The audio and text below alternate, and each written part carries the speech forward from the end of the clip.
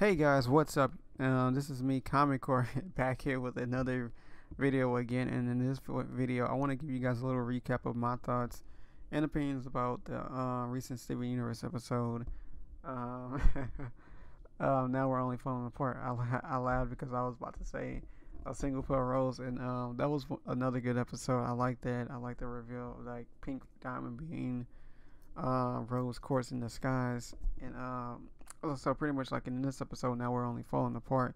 We find out the origin of Pink Diamond and how she became rose quartz, and pretty much like it was all Pearl's doing really. Pearl took her out to the earth, showed her what the earth was like, showed her the flowers, showed her the humans, showed her the other court soldier and how they lived and like how they interacted with each other. And I really liked the elements that this episode portrayed, and showing how Pink Diamond really, like, she genuinely loved the earth and its inhabitants and everything that encompassed the earth and what was related to the earth. Sorry about that, guys.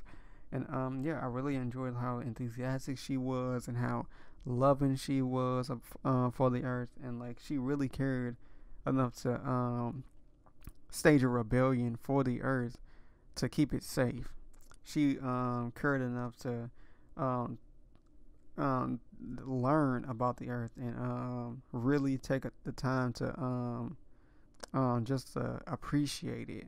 And like the diamonds didn't want to have anything to do with it. They wanted to colonize it. They wanted to just be done with it. But she was able to become become rose quartz and fight for the earth, stage a rebellion, even though it cost the lives of maybe like thousands of gems. Like, I mean, it was still a worthy cause, even though at first it didn't seem like it before this episode.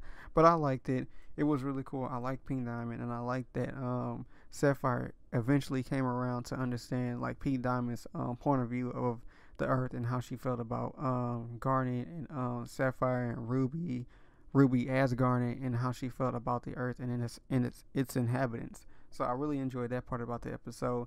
Now I'm really looking forward to how they're going to eventually get Ruby to come around and understand Pink's side, because like in a promo like a couple weeks ago that they released, we see Ruby stating that she only sees a future with just Ruby, no Garnet, no Sapphire, just Ruby.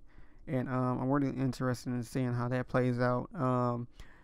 So that'll be it for me, you guys. Hit me up in the comments. Tell me what you think. What do you think about this episode? How do you feel about it? What are your opinions? Let me know. Subscribe if you want to see more content like this. And this is me, Cort, signing out. And I'll see you guys real soon. Bye.